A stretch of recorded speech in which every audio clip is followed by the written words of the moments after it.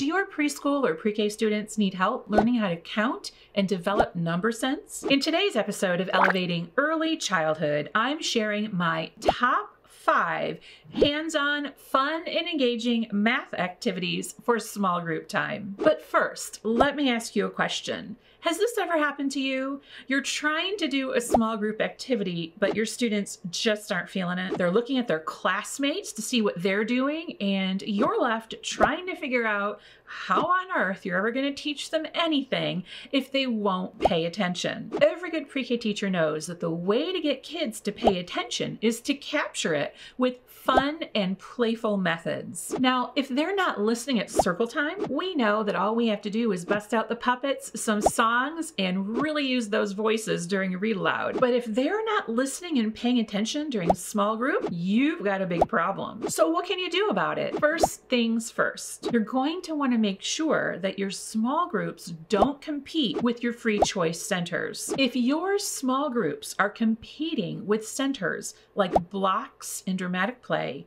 you're fighting a losing battle. If possible, have a dedicated small group time in your schedule every single day. Now, in this episode, I'm not going to get into all the details of the purpose of small groups, how they work, or how to manage them, because episode 24 of this podcast was all about small groups.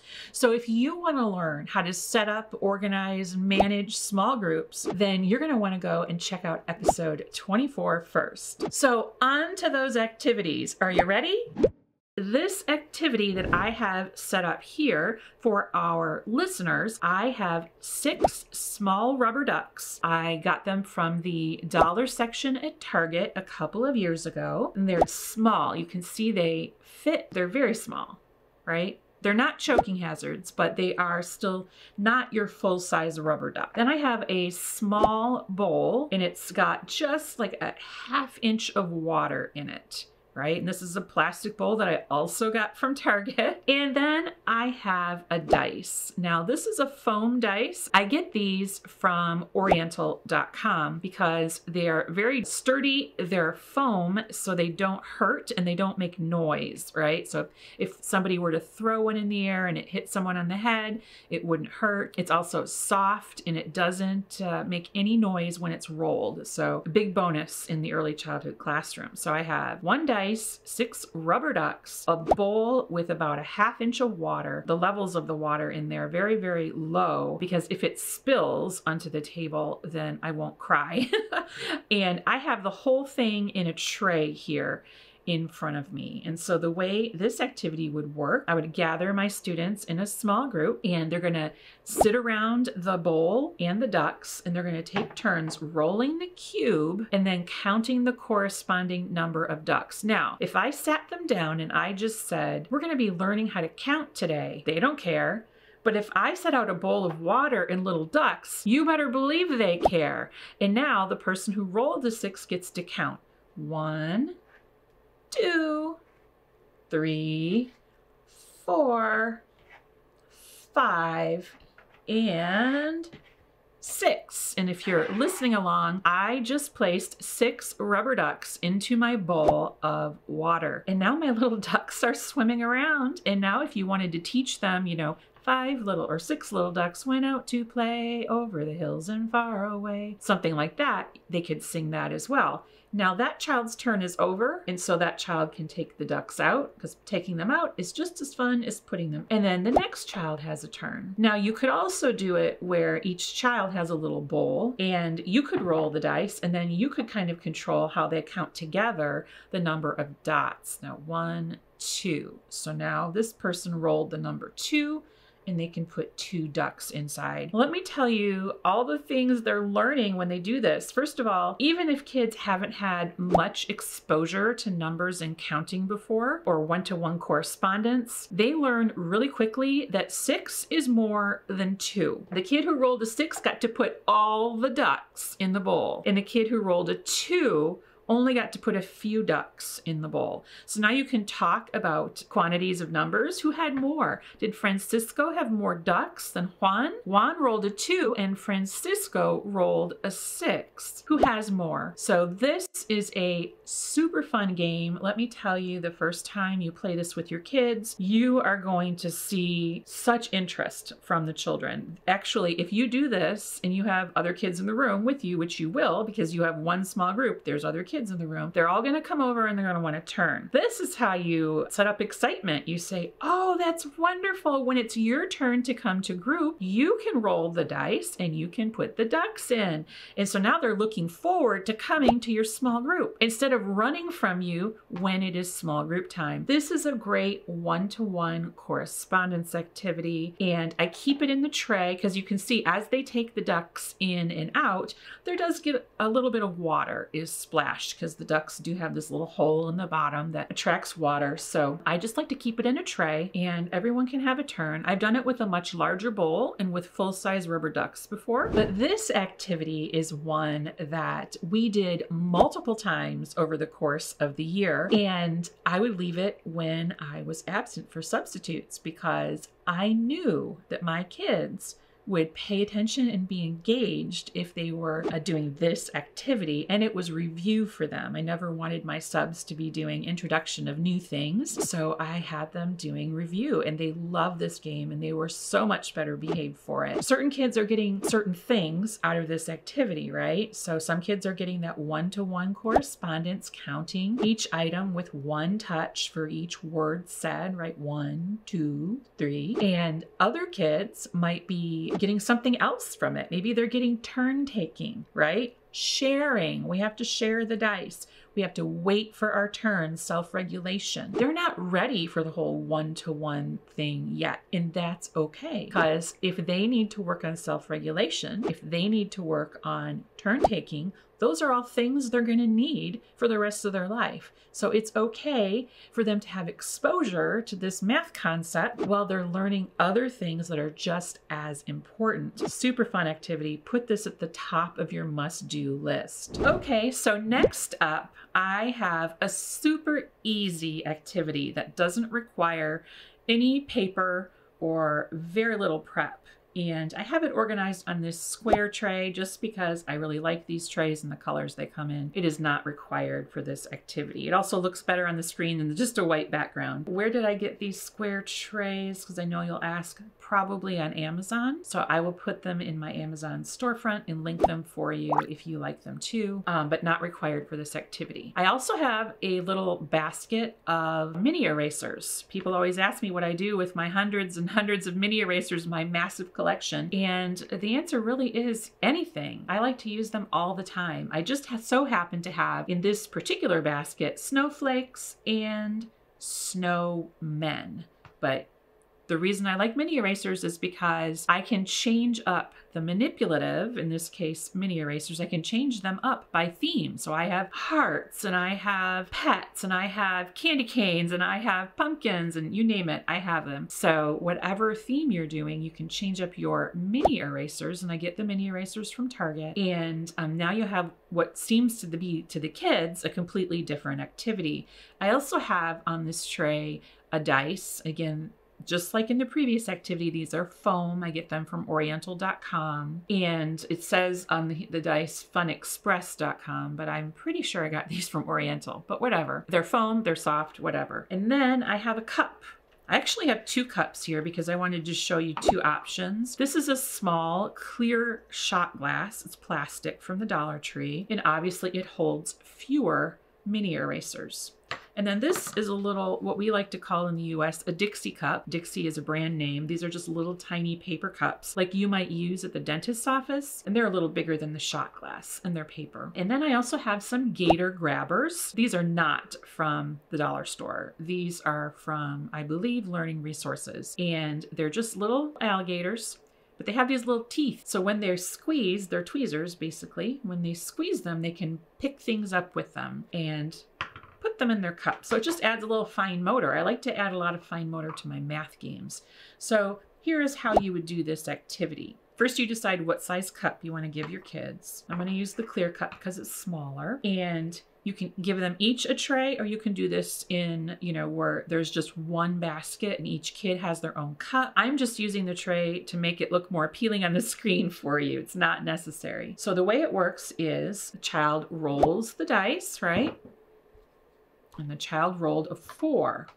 And so now they're going to pick up and put 1, 2, 3, and 4 into their cup, right? And then they just keep rolling and counting and putting mini erasers into their cup until the cup is full. And when the cup is full, they dump it out, start again.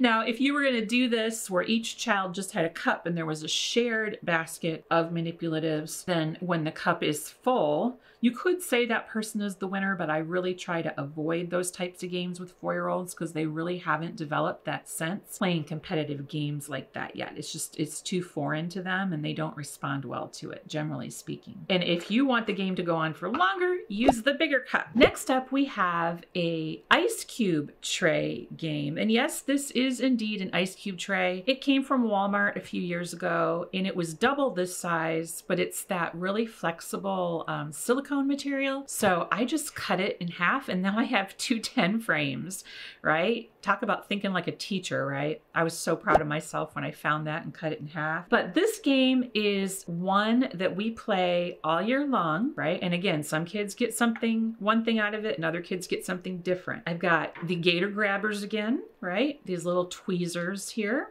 They come in lots of colors too. And they're just the right size for those little tiny hands. And they're very, very sturdy. They can withstand a lot of abuse. And the way it works is I have a couple of different manipulatives pictured on the screen, but pom-poms are my favorite way to play it because they're cheap.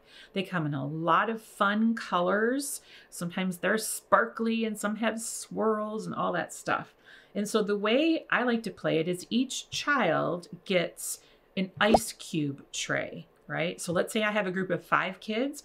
I would need 5 ice cube trays. And the great thing about ice cube trays is they're super cheap. And I don't worry so much if there's 10 of them or not to make the 10 frame, but this just so happened to be the one I grabbed. You can find ice cube trays at any old dollar store. The way it works, once again, I know you're not going to be shocked, but is they roll the dice and then, in this case, we rolled a 3. We're going to fill that many slots in our ice cube tray. Let me tell you, this seems like the simplest game on the planet. And you might be thinking, Vanessa, that doesn't sound very fun. But let me tell you, you can change up the manipulatives. The novelty that you're adding to this activity is you're giving a dice. This is something they can hold in their hand and throw. You've got 3-dimensional objects they can touch and feel in the pom-poms, right? You've added some fine motor to this that really requires concentration for kids to pick these up and put them into the tray. When their tray is full, right? So they're going to take turns rolling and filling their trays. So what I usually do is I have 1 tray per child in the small group and we take turns passing the dice. And when they're done, they dump it out and they can start over. We're not competing against each other because again, 4-year-olds have a big problem with that. They're just not developmentally ready, typically, to understand how competitive games work. And that's why it ends up in tears and tantrums 99% of the time. So another thing I like to do is, like I said, we play this all year, but the pom-poms get boring. So then I bring out mini erasers. And I told you I had hearts, and now we have a Valentine theme game. So let's say if we rolled a 3, now we're going to take 3 mini erasers. Here we go. And we just keep playing until our tray is full. And so just think of all the possibilities with all the mini erasers out there. You can change this up for any holiday. I also use my counters from my math center. So the teddy bears fit in here, all the little farm animals. You can put almost anything in here. And once we've done this together in small group several times, it becomes an independent practice activity, and I just change out the manipulatives to go with our theme. Next up, we have a super fun game. When you play these types of games, your kids will come flocking to small group. So right here, if you're watching along with us, I'll describe it for the listeners. This is an empty tissue box. We like to call these Kleenex boxes in the US, but that's a brand name. So it's a tissue box. It's square. And I've taken the tissues out.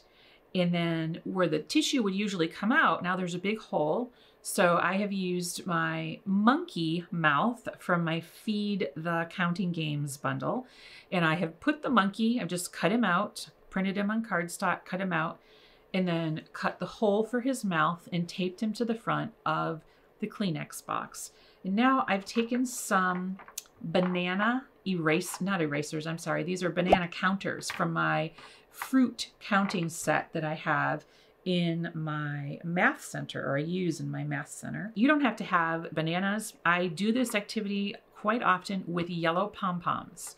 Remember, I love to use pom-poms because they're cheap and they're quiet. But I just happen to have these bananas, so I'm going to use them. Again, we have a dice and we have gator grabbers. Now, there's a couple of ways to play it. The simple way is just to, and I have it pointing towards you just so you can see it, but when I have the kids play, it's here, it's flat, and they're feeding the monkey bananas through his mouth that way. But for purposes of our viewers, I'm going to have him facing upwards. So let's say you roll the dice, and let's say we roll 3.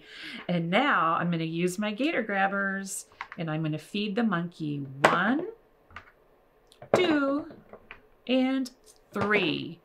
How fun is that? That is so super fun. And I added in the bundle each of these. Now you don't have to use them if you don't want to, but I added these cards. And so there's different representations of the number, right? So this one, and I also created an original chant for each of the animals. And it says, monkey wants a tasty treat. How many bananas can he eat? And this one says 3, and so then we would feed him 3. I also have the cards with the dice on them. So this one, same chant. We're always chanting. So we've got their mouths and their ears engaged, right? Because they're producing the chant and they're listening to the words, and they're using their hands to grab the tongs and the bananas or the pom-poms. So many different ways to play. We've also got the 10 frame here. I got fingers, 10 frame, dice, and I think there's tally marks too. I just didn't put them in the pocket cube. This is if you're watching along, this is a pocket cube. I love these because you can just slip things in and out right here. These are just the cards that come with the Counting Games bundle. So this is super fun. I have all the animals. I can't remember all the animals, but there's so many. I know there's a giraffe, there's a unicorn, there's a ton of different versions of this game. And again, you don't need bananas. I used pom-poms for almost all of the different things in this bundle. And we'll put a link below this video in the show notes so you can find the Counting Games bundle if you're interested. If not, you can totally draw a monkey and attach it to a tissue box or any animal for that matter, and use pom-poms and a dice and some tweezers, and you will be good to go. Kids love this game. It really helps them with developing number sense, counting 1 to 1, fine motor skills, and all that good stuff. Next up is a really fun, simple game. Now, almost every early childhood classroom I've ever been in or visited or seen online has teddy bear counters, right? Usually they're in the math center, and we use them for so many things in early childhood. And I have a little tub of teddy bears here. And then we also have, this is a paper bowl, a disposable bowl. This is a compostable one, so it's kind of brown, which I like because it's a bear cave. So what I did was I cut a little hole in the side of the bowl with scissors, right? And we've got our trusty cube, or our dice again. Now you could also use a pocket cube. One thing I forgot to mention is if you're using a pocket cube, you can make your own dots to go inside the pocket cube. So if your kids aren't able to count very high, like they can't count past 3 with 1 to 1, then you're going to put numbers or representations of numerals up to 3 only in the pocket cube. So you would have 3 sides that had the same. So the way you play this game, and it really pairs well with a book about hibernation or bears, but of course each child gets their own cave. There's a couple of ways to play it. I like to play it where each child gets their own cave, because now we're working on counting and we're also working on storytelling in one of the versions I'm going to show you. So let's say we rolled a 3. And so the child is going to take 3 teddy bears and put them inside the cave. 1, 2, and 3. And so we're going to take turns rolling the cube and putting teddy bears in our cave. Another way to do it would be if the teacher wanted to do some story problems, right? And so the teacher could say, one day there were 2 little bears and they were out picking berries in the forest, but then they got cold and wanted to go inside their cave to warm up. 1, 2. And then along came their brother. He'd been lost in the forest, but finally he found his way home and he went into the cave. How many bears are in the cave now? Let's count them, right? 1, 2, 3. So now you can see we did like simple addition. 2 plus 1 is 3. And when some early childhood standards talk about addition in that way, that's what they're referring to. Very simple, easy story problems that don't involve any plus or minus symbols. So this is super fun. I think I have a blog post on this that I will link for you in the show notes. If you're watching along, the show notes are below the video. If you're listening, we will have the link to this blog post about the bear cave on the blog. So just go to pre-kpages.com, listen, and you will find all the details. And last but not least is counting soup. This one is so simple. You're going to go, what? This is super simple. What I've done here is I've taken a bowl from the Dramatic Play Center, and I've taken a spoon also from the Dramatic Play Center, and I've got my trusty gator grabbers here, and then I've got some mini erasers, and I've got my dice. So using that magic number 3 again, that's the number of the day, the child is going to roll the dice, and then they can use the gator grabbers to put 3 mini erasers into the bowl. 1, 2, 3. Now they can choose the mini erasers they put in. It does not matter. I picked 1 of each just because that's me. But whatever ones they want, they can put in their bowl. And then they can pretend to stir it up. They're making counting soup.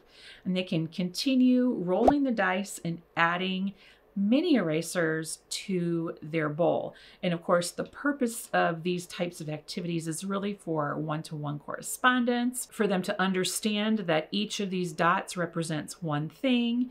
And hopefully, if they are picking up the things and putting them in one at a time, they're going to develop those number sense skills, that one-to-one correspondence, more quickly. You could also create a quick little chant, bubbly, bubbly, nice and hot, cooking up counting soup in my counting pot, right? Stuff like that.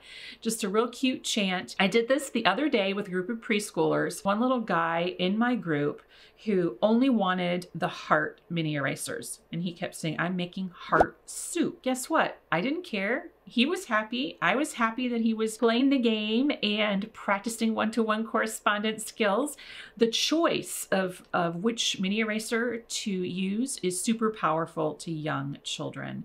So again, I have this on a tray only because it gives some visual appeal on the screen, not because it's necessary. They are super cool. I got a pack of these for very cheap. Again, I'll put the link in the show notes for you. So there you have it, my top 5 small group counting activities that you can do in your preschool or pre-K classroom to help your students develop counting skills and one-to-one correspondence. Now, if your students are not super engaged in these activities, I want you to think about a couple of things, right? First, think about, is the activity too easy or too difficult? And the way you do that is by making sure that you're using your assessment data in your small groups. So you've assessed test all your children on their counting and one-to-one correspondence skills. And if you have students who demonstrate on that assessment that they're not ready for this, most young children, 3 and 4, are ready for these types of activities I just showed you, but you have some children who aren't, then the activity is too hard. Or if you're doing this with a group of children who already have